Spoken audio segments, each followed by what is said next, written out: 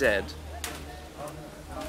more will be given to he that feels that he has, and he that feels that he does not have, even what he has will be taken away. Jesus had it pretty much down. It all starts from what you truly expect from the world, what you believe that you have. He that feels that he has, does, but he that feels that he does not have, cannot. But how do you feel thanks for something you haven't felt yet? How do you feel thanks for a Ferrari if all you have is a bike? It's by getting in touch with the feelings that go behind the physical items. Get in touch with bliss. And there you have it. Bliss is yours to practice anytime you like. Mix the emotive feeling of bliss with the idea that your ego would like to manifest. You've got to cherish yourself, not starve yourself. And a cherished person is much more willing to do the work necessary to bring you closer to your goals. And relax in the knowledge that however much energy you put in to creating this idea, the universe will send it back to you.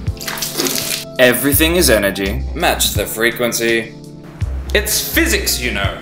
When you feel thanks for having something, you are with the all-powerful emotions of light and love, telling the universe that something exists. Think to yourself, what exactly do you want? What could you possibly have in this world that could make you feel any better than you currently are now? After this video, go ahead and list 3 things that, if you got, would make you the happiest person in the world. And then spend the rest of your life living out the drama of getting and losing these things. The reason I chose to live in a fantastic beach house with my friends was to experience gratitude for breakfast. Also, I'm the king of Atlantis. It just kind of makes sense.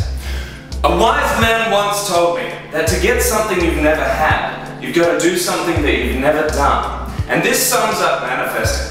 It also points to the next level of action steps that you must take in order to create the thing that you desire. You cannot gain a full emotional understanding of what the universe has to offer you from your computer chair. You need to get out in the world in whatever way you can. Work with what you've got. Talk about your dreams. Because what you are will come at you. Because essence begats essence. Love creates love. Hate creates hate. Essence begats essence. So get out there and feel something. You need to have emotions now, which will evolve over time anyway. Decide this second, which emotions do I desire? This one, this one, this one, this one, or this one, or that one, or this one, or that one, or this one. Don't need to ask anymore. That's great. But do you want me to dead him for the rest of it? So, go ahead and set 3 goals that you are unattached to.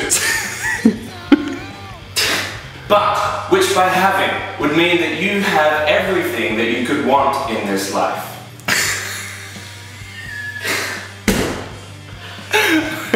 Now go get them. Do your best and be happy, and we're here to help. It's a lot of pie. It is a lot of pie. So this is my pie. This is it. Oh, so you're going to be speaking while I'm actually... Okay. Lovely jubbly, there we have it, there we are, here we go, there's some pie. And then on and out I mash. San, san, san, san, san.